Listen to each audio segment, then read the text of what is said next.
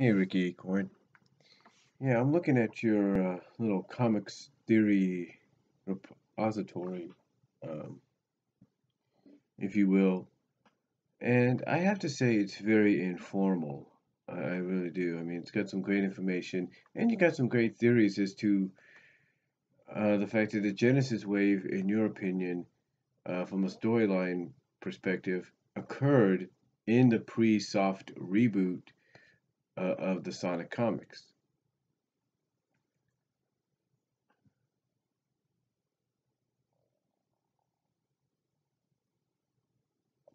I mean, you basically point out the fact that a majority of it, as you say here, and I quote, Supergenesis wave was planned from early on, and there are hints of it in Silver's stories. And in case people probably don't know what you're talking about, there were several Sonic Universe arcs centered around Silver, as well as some main Sonic comic arcs or stories, multi-parts, if you will, centered around Silver going to the past and going to the past or even the future or alternate futures or whatever, trying to figure out what caused his world, his timeline, his future to become the disaster um, that it did. And um, they like I said, they spent several story arcs and universe. They used a portion. In fact, they made it one of the major plot points of the Mecha Sally arc because the one constant theme in all of these Silver stories was there was a traitor. And as we found out in the last issues, before Worlds Collide and the soft retcon reboot, the traitor was Sally. But what Silver theorized and figured out was this was Sally not acting on her own accord because she was roboticized and weaponized as Mecha Sally,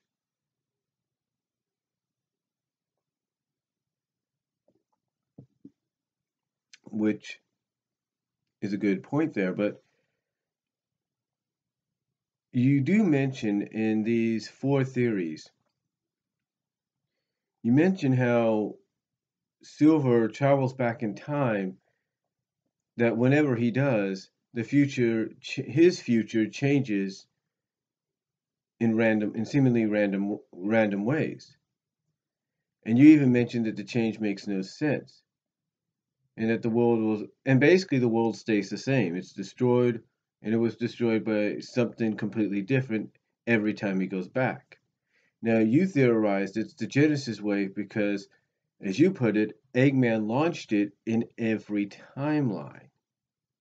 And then you say, and this is your first theory, you say the Genesis wave randomly changes, and because of that, the Genesis wave randomly changes the universe so that whenever Silver goes back in time and made any kind of change, as you point out here, the Genesis wave would rewrite the reality in a different way. Now, you talk about in your second theory how Silver tried to go back to 30 years after the present, but instead he traveled to an alternate zone. And you mentioned that it is that we know it's an alternate zone because when he defeats Perfect Tikal, which is a fusion of Tikal and Chaos, in that zone, nothing in his future changed. And you even mentioned it's the same thing that happened when he went to another alternate universe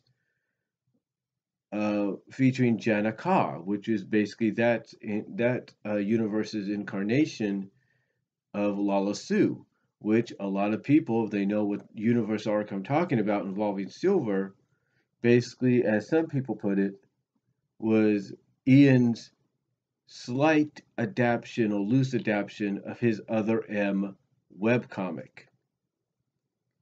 And that basically, when he went back to his time from there, nothing changed.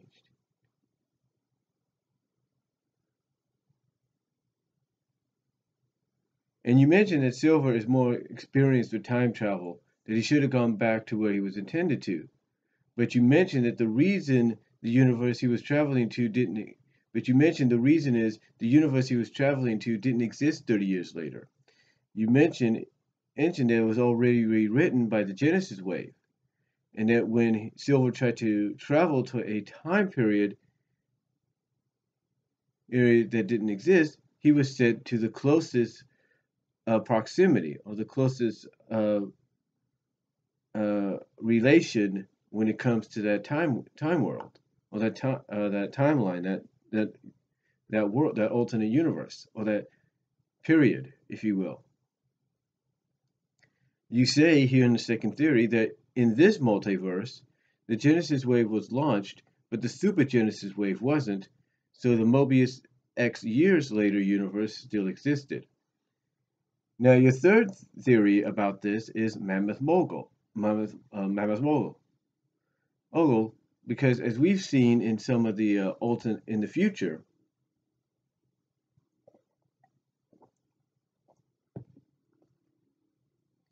Mammoth Mogul is basically like a mentor. Now,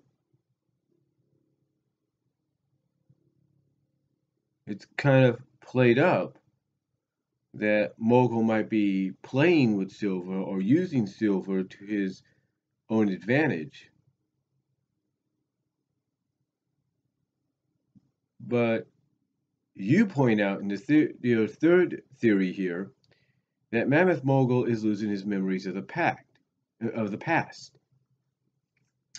That this is because every time Silver goes back in time, Mammoth's memories get more and more faint.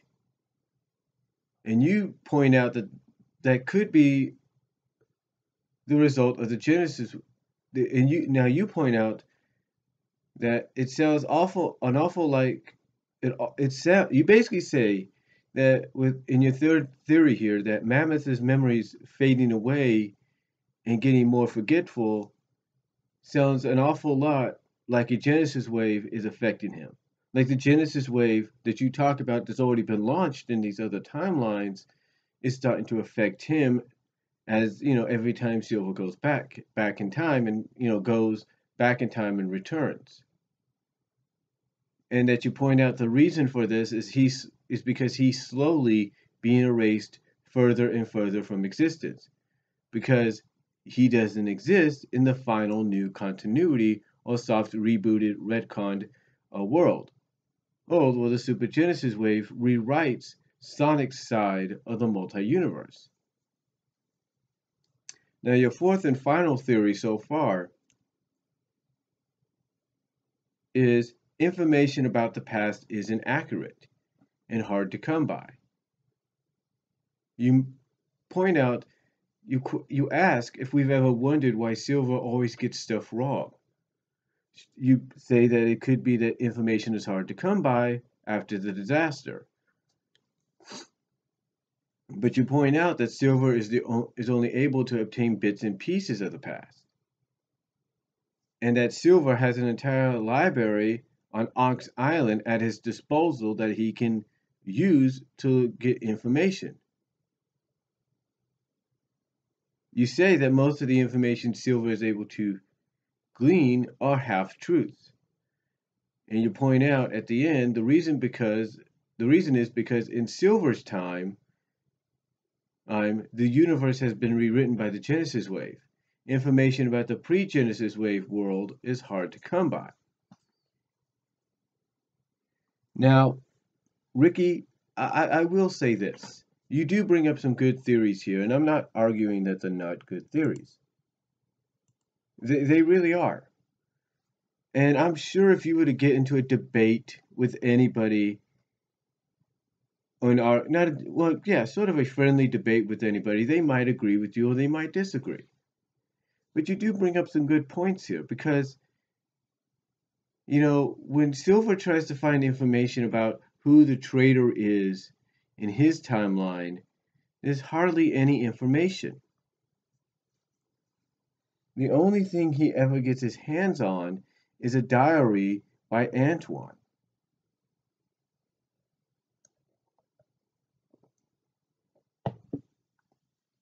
It's a diary by Antoine that basically, to him, gives Silva maybe the clue that Antoine or somebody that Antoine knows is the traitor.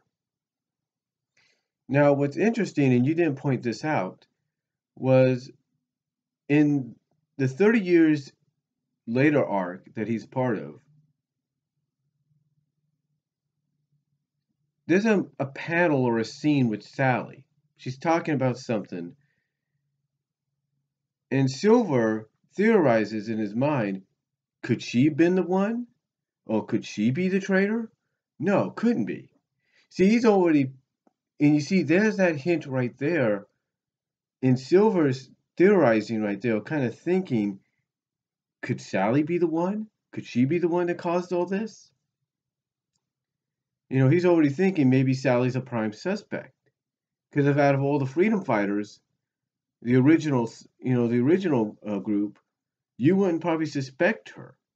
And yet, fast forward to the Mecha Sally arc, and there you go. But you do bring up some good theories. And again, I'm not arguing that they're not good theories. However, when you look at it, some people might say it's just, it's got some good points. Right? And basically, when people look at this, they'll be like, when they read this and look at it, they'll be like, you know what? You have good points. You're probably right about a lot of this. But we never knew about the Genesis wave at all. We didn't know about the Genesis wave till we got to 225. Now, true, Ian Flynn, like any comic book writer, plans out his stories way in advance. Okay, he plans out his stories way in advance. So, we probably didn't know about the Genesis wave until it happened around 225.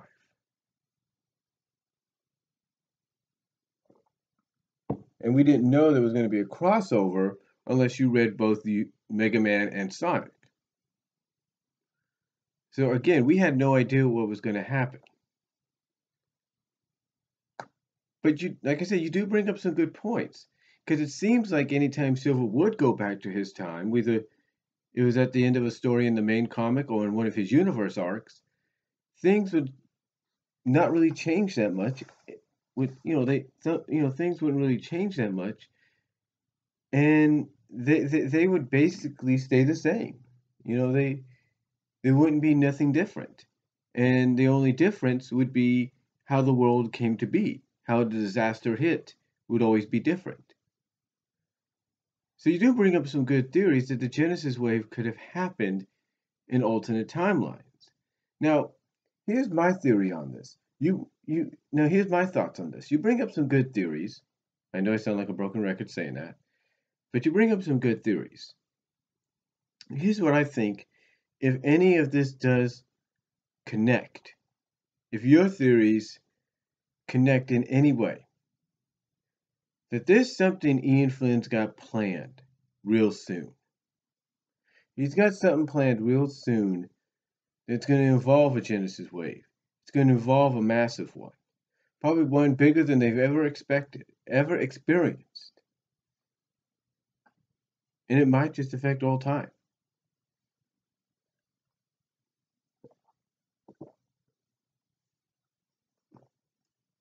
It just might. But again, it's all about, if it's connecting, if there's any kind of connection. I mean, let's be honest. We can theorize about all things all we want.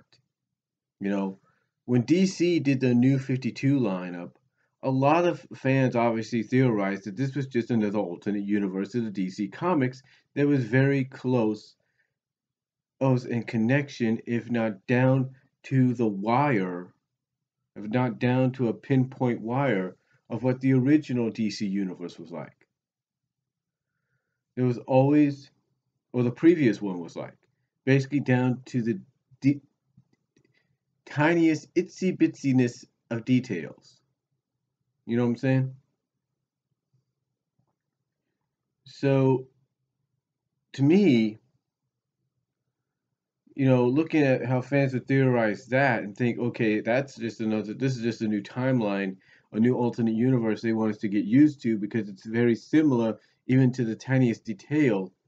And the same with the Marvel Now universe and stuff like that, how obviously fans will theorize on it being a alternate universe, an alternate take on the Marvel characters. It's the same with us. We can theorize this all we want, and we might be correct in some things. We may not be correct. One of the things that got me kicked off at times, in my opinion, from the Bumble King forums was the fact that I always theorized, if not almost guessed to a T, exactly what Ian Flynn was going to do. Whether I was typing it up or I did a video on audio, I always seemed to guess exactly what was going to happen to a T. Almost, in my opinion. And I believe, in my opinion, that's what got me kicked off. Partially. It might have been other things that I do regret and I'm very sorry about. But the truth is, when people like you theorize this, I can almost, if not totally, agree with a lot of these theories and almost see the connection, right to the point. I mean, why is it every time Silver would go back, nothing would change? The disaster would just be caused by a different outcome. What happened? And again, we did get some hints maybe with 30 years later that we kind of knew who the traitor was going to turn out to be. Because even Ian had Silver thinking, could it be? No way. But still, it's, made us think, is Ian going to go in that direction? So, but the way I look at it, when I read these theories, again, I can definitely, just out of my own experience, I can definitely agree with a lot of these being almost accurate to a T. The only person I think that would have to come out and confirm that there's any kind of connection, and I mean any kind of connection, would be Ian Flynn himself. You have Ian Flynn himself come out and at least confirm that there is some kind of connection in these theories, and that maybe in previous stories leading up to 225 and after Worlds Collide, as having some kind of connection. Well then, or having any kind of connection, in other words, hinting at something like this happening. And then, hey, that's great. And kudos to you, Ricky, for figuring it out, theorizing it, and seeing the connection, putting the pieces of the puzzle together. But again, this is what to me, but again, I do agree, just from my own experience in guessing things and theorizing things, I definitely could see a connection. The only person I think that could really confirm if there is or was going to be any kind of connection, especially with the hints that was thrown here and there, has to be Ian Flynn himself. So, but good job on your theorizing of the Super Genesis wave. And anybody watching this here on YouTube, I will try to provide the link down below, but check this out at the Sega forums. Give your own thoughts on what you believe, Eve, on what Ricky has to say here, and I'll talk to you all later.